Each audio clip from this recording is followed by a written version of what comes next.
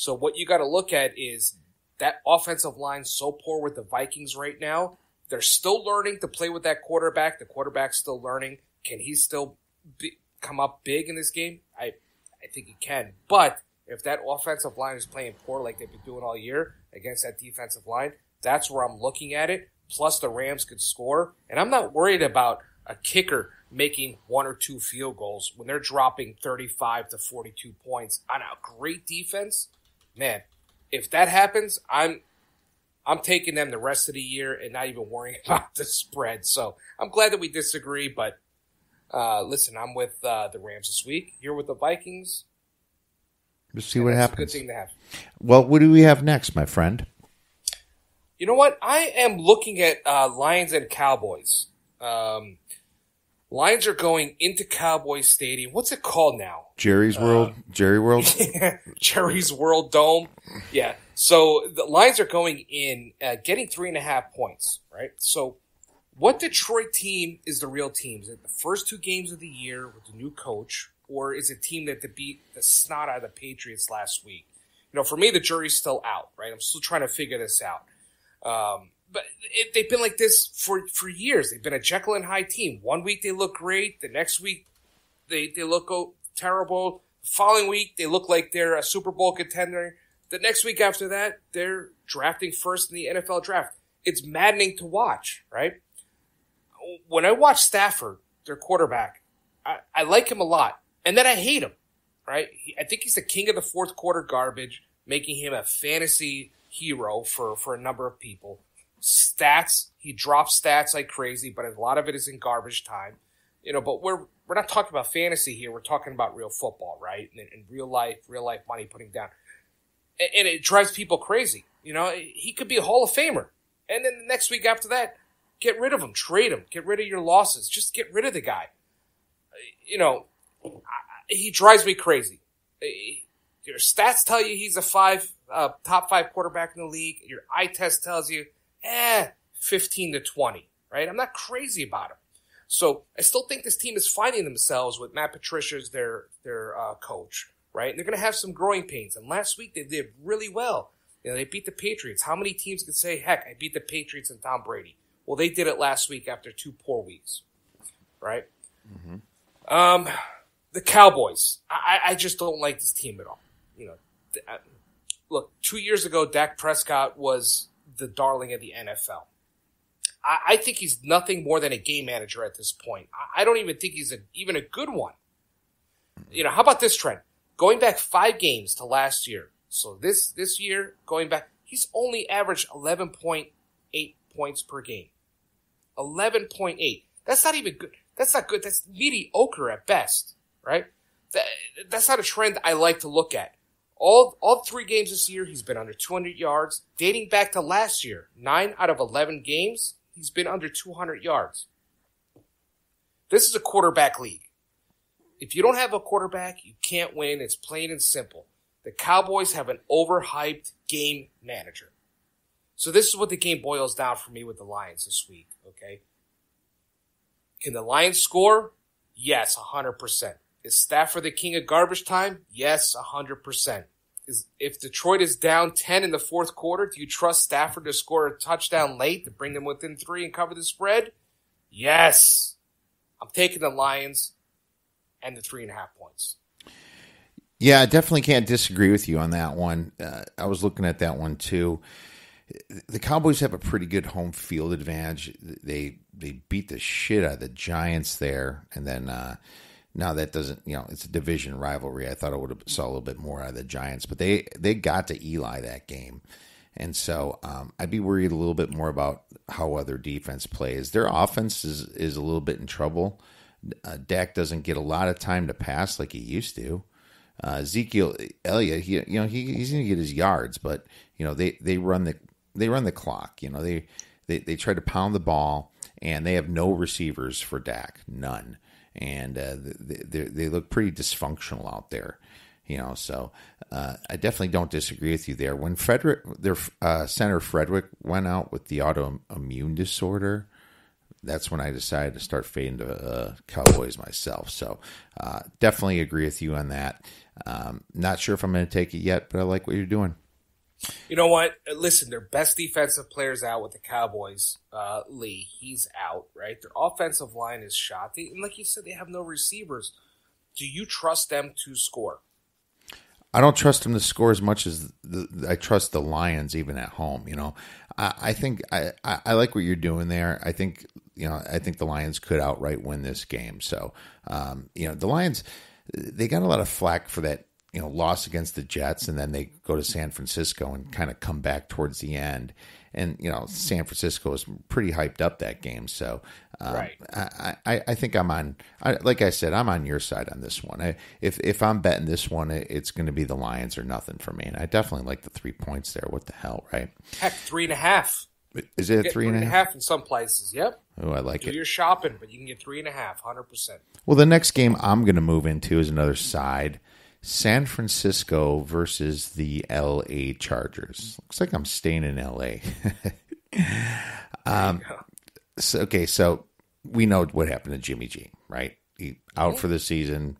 49ers are in shambles, all sad about it and everything. Fan base probably, but it's a little early for this team to give up on their season. And if I know Kyle Shanahan, he's definitely not going to do that. C.J. Beathard. I'm not sure how much business he has being in the NFL.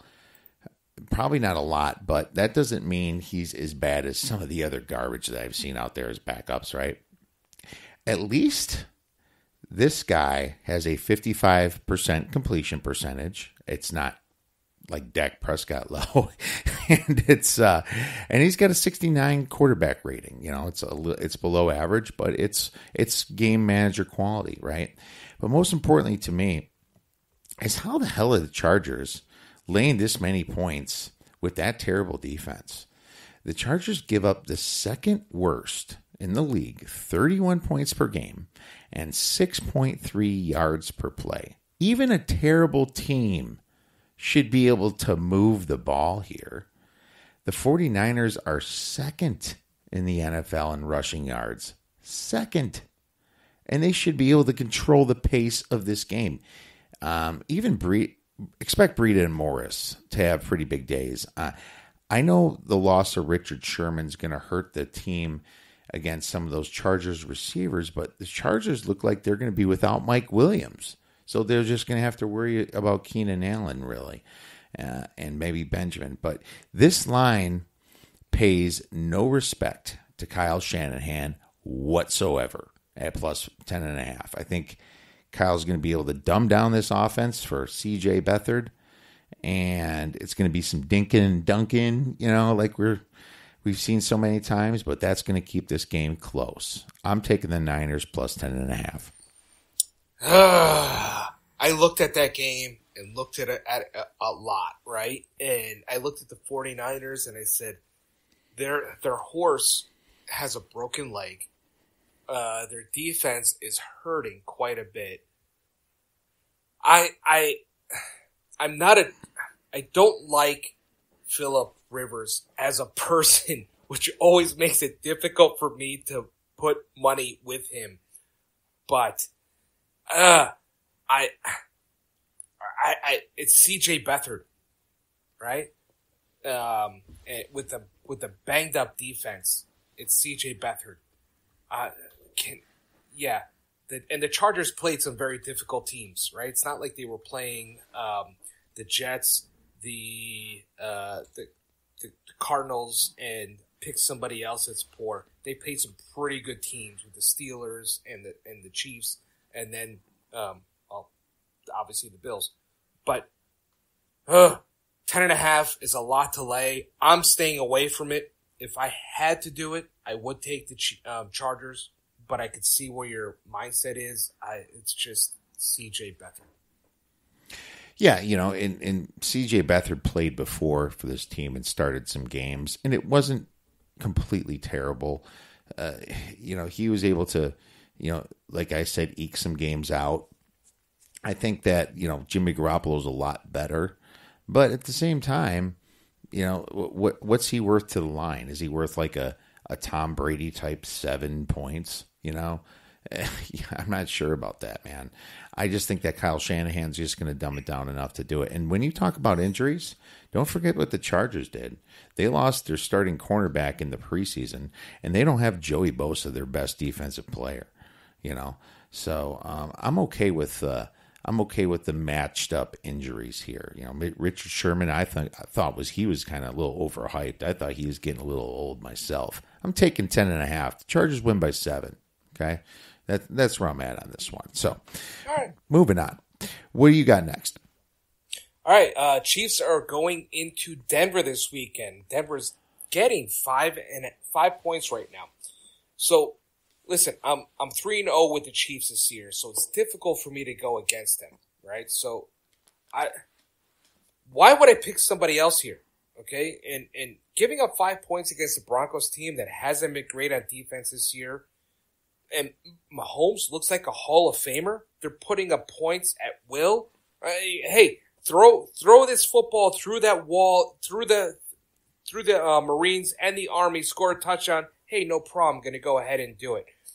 I know their defense isn't good, right? And I've been saying this now for 2 weeks after the week 1. Is their defense so poor because they're just poor, or is it because they're putting up points and their defense constantly has to be out in the field because they're scoring so quick? Look, I think this offense can overcome the defensive liabilities that they have, right? And I look at the Broncos and I think they're okay. Nothing great. They're okay. They're not bad. Did any game they win this year pop out and say to you, this team is a sleeper? They're going to make the playoffs? I didn't see it. It's not for me, right? Seahawks aren't the same as they were a couple years ago, right? We've seen them now 3 weeks, and they're just okay. Their defense isn't there. They got no running game. Their wide receivers not. So that's it's for me.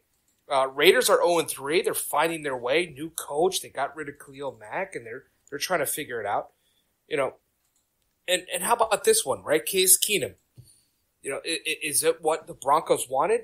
Week 1 he threw 3 touchdowns, which is what they wanted. He also threw 3 interceptions, and since that point he hasn't thrown not one touchdown. Right? He's got 3 touchdowns, 5 interceptions.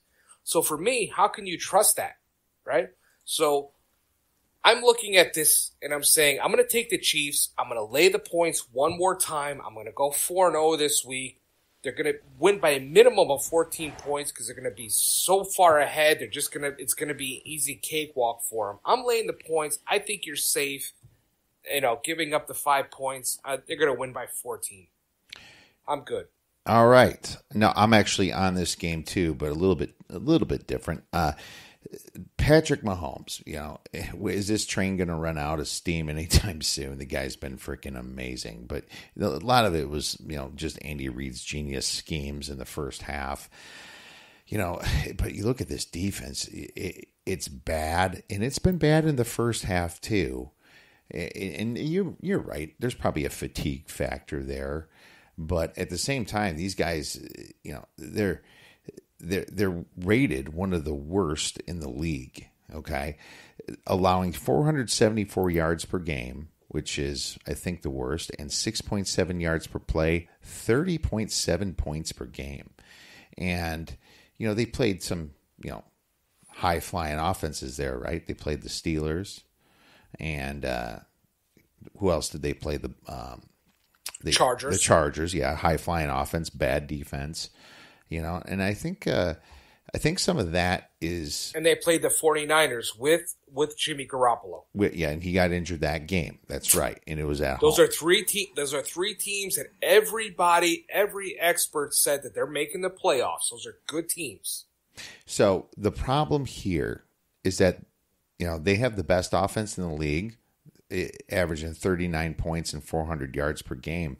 And that means they could just bull rush Denver. I faded Denver last week, and I was right about that. I had Baltimore. But the Chiefs have the second best red zone efficiency as well at 92%.